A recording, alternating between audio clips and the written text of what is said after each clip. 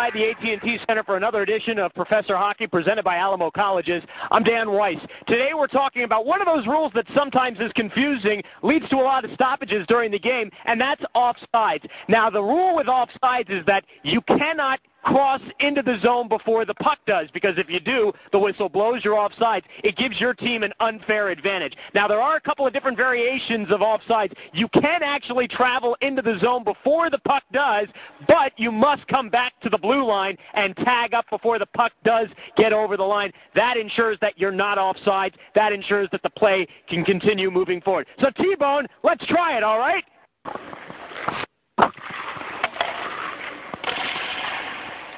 T-Bone, you're offsides! I guess you can't teach an old bull new tricks.